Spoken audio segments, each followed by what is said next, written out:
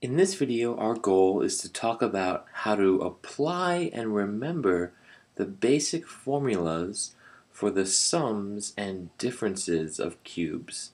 So if you're able to factor an expression into the sum of two cubes, like a cubed and b cubed, you can rewrite this as the product of two expressions.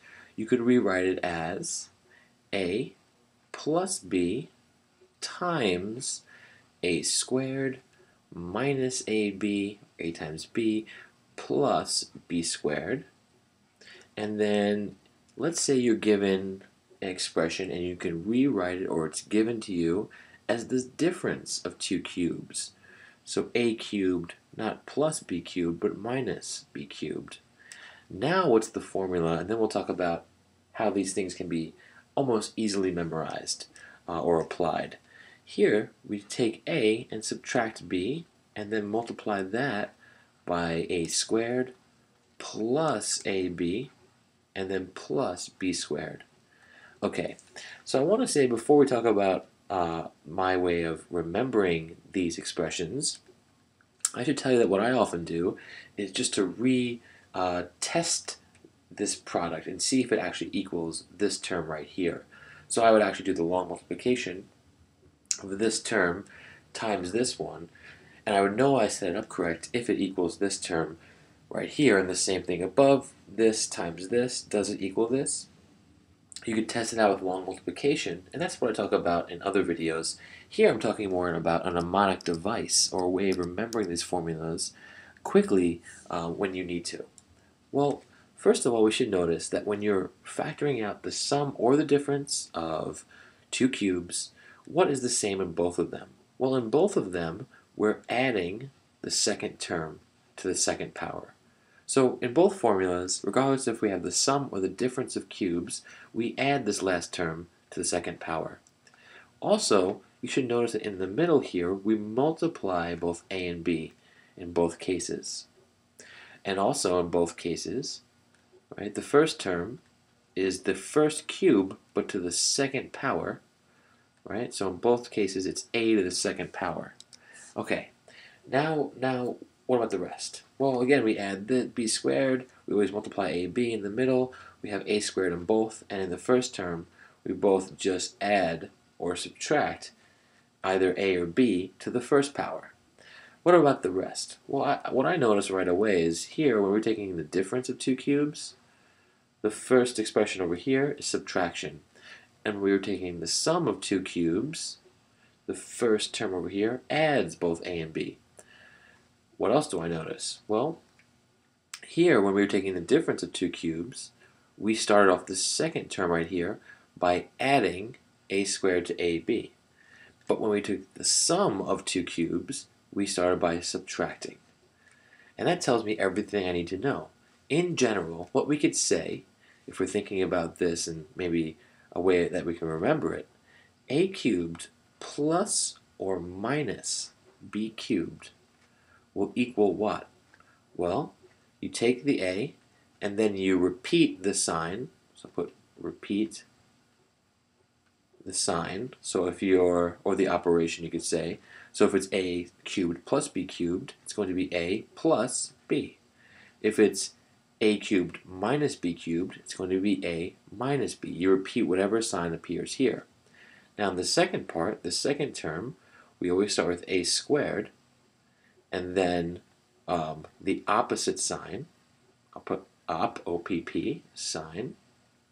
So in both cases, again, like with the difference of two cubes, we added. With the sum of two cubes, we subtracted. So it's the opposite sign or opposite operation. Then we multiply AB, and then we add, you always add, B squared. And that is kind of how I think about this formula right here. Now, that being said, let me just get my eraser out here. Clear this off. Let's just look at a problem and see how to apply this formula really quick. Real introductory type problem. What do we do?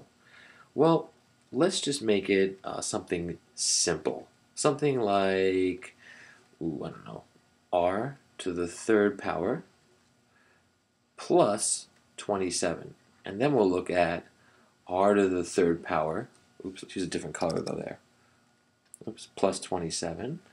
And then r to the third power minus 27. So the sum of two cubes and the difference. Okay, so how do we deal with a problem like this? Well, the first thing we want to do is to rewrite it as the sum of two cubes, right? So this first term is in the right form. It's r to the third power. That's a cube. The second term, 27, how can we rewrite that as a cube? Well, if we think of the number 3 to the third power, that is 3 times 3 times 3, that is 27. So notice we've taken 27 and rewritten it as some variable, like b, to the third power, right? And except we don't have a variable here, we have a number. And now we can use our formula. A, repeat the sign b. So that's, in this case, it's going to be r, right? Think of the r as the a, plus 3, just the base there. And that times what? Well, we start with a squared, in this case the first term squared, r squared, and now opposite sign, so we're adding here, right? So we subtract, and now we multiply a and b, or r times 3, which we typically write as 3r, or 3 times r.